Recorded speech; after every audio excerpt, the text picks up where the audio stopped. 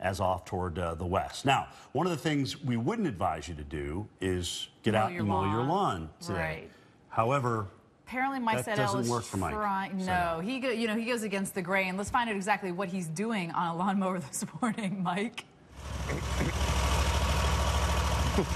Hey guys, we're out here with Kevin Mullins here in Cross City. Kevin, we saw you driving through the pouring rain. Are you cutting grass or are you just spitting water out? A little bit of both. A little bit of both? Now, does your boss expect you to cut grass in this kind of weather? Yeah. He does? Get it done, yeah. Got to get it done, well, because it grows so fast and it's going to rain for 5 days. Yes, well, how's the mower work? How's it doing?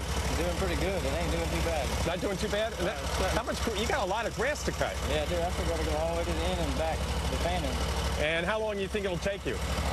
Like this rate, probably another 2-3 hours. Another 2-3 hours. Well, the saving grace is it's not hot. Yeah, that's right. Okay, and your mower runs fine. It doesn't clunk out. No, sir. Okay, Kevin, you're a trooper. Thank you. Make sure your boss you tell the boss Weather Channel says you need a bump up. Okay, there you go. Jim and Stephanie, can you believe it? I mean, I've trimmed bushes at 3 in the morning, but it's not raining, but this guy's out here cutting grass. Rain's still coming down. We're heading up to Perry in those areas.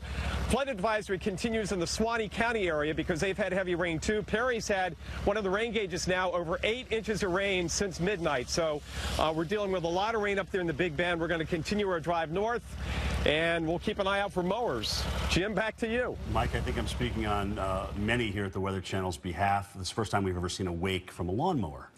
Yes. At least for me, I think that's pretty uncommon. All right.